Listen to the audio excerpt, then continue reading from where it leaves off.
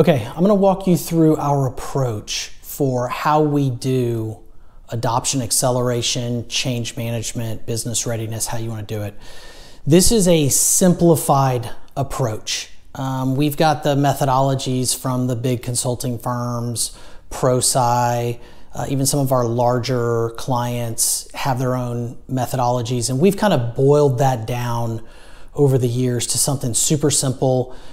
We'll typically do some additional stuff, but when we're having conversations with clients about what it actually is and what the approach is so that they can have something to grasp onto, some deliverables, this is how we talk about it. So the first thing that we do is we assess the impacts. And what that means is that we'll look at the process impacts, the technology impacts, the organizational impacts that may be coming associated with whatever this technology project, usually, sometimes it's not a technology project, it's something else. Maybe you're doing an organizational redesign, you're launching a new business unit, all of those sorts of things. There's a process of going through each step and diligently assessing each of this. This is your classic people, processes, and systems that everybody talks about. That really makes up any enterprise company. And so we tease that apart, and we'll give an assessment impact, high, medium, and low, across these areas and across different functions of the organization. So for example, you might be doing some sort of big system implementation that's impacting your sales organization more than it's affecting your finance organization. But you'll end up with a deliverable, a heat map, if you will, that assesses those impacts across your organization, across people, processes, and technology. That becomes the single version of the truth that then you can develop a strategy and your plans off of. So it's a very important step. It's called stakeholder impact assessment. If you want to get nerdy and change management-y about it, if you hear that terminology, that's what we're talking about. So you got to get that right. From there, what we'll do is we'll develop kind of an integrated change strategy. How are we going to work our way through this? What does that even mean? That's a fancy consulting term, an integrated change strategy. All that means is in an integrated way, and we see even change management consultants miss on this. A lot of times you'll hire somebody that thinks that they're a change management consultant, and really all they are is a communications person, or they're a trainer. So you gotta be real careful in who you're dealing with. What you need is an integrated approach to communications, training, and support. How are you going to communicate to my people to prepare them? Hey, a change is coming. Hey, that change is here. This is what it means. You don't surprise them. Then when it's here, then you train them. But you can't just show up when it's go live time without sufficiently communicating to them and train them.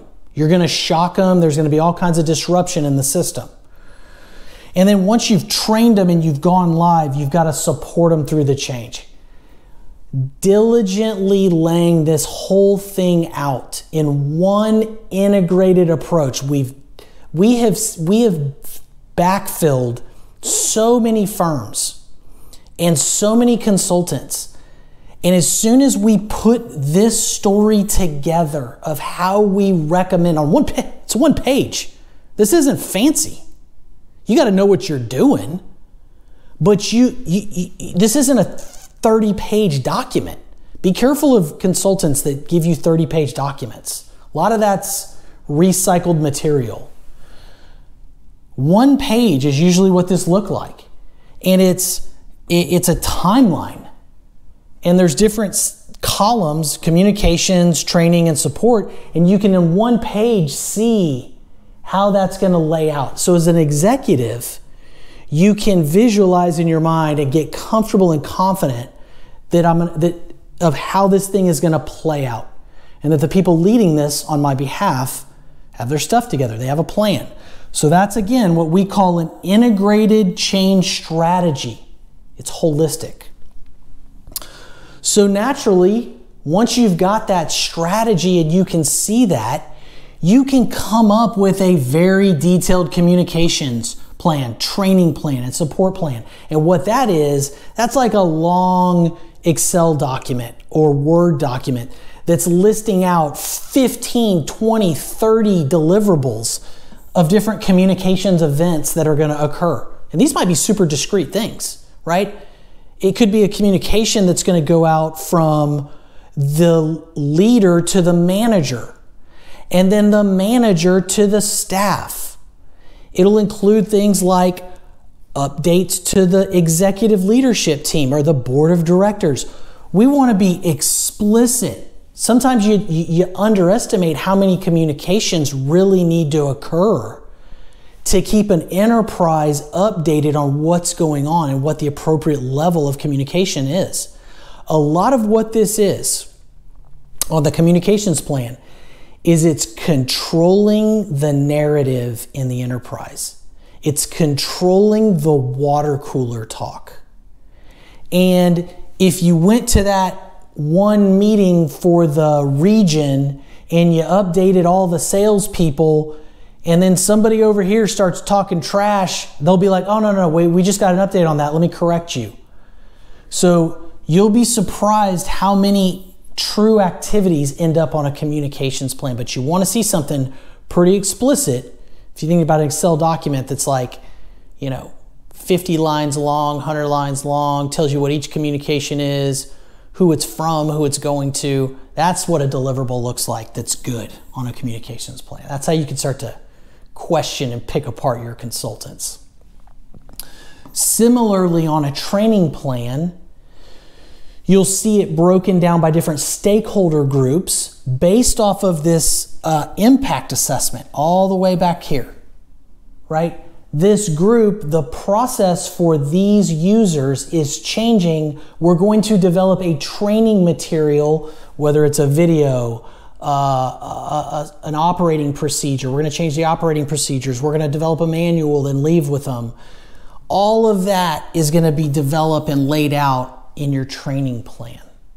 Okay?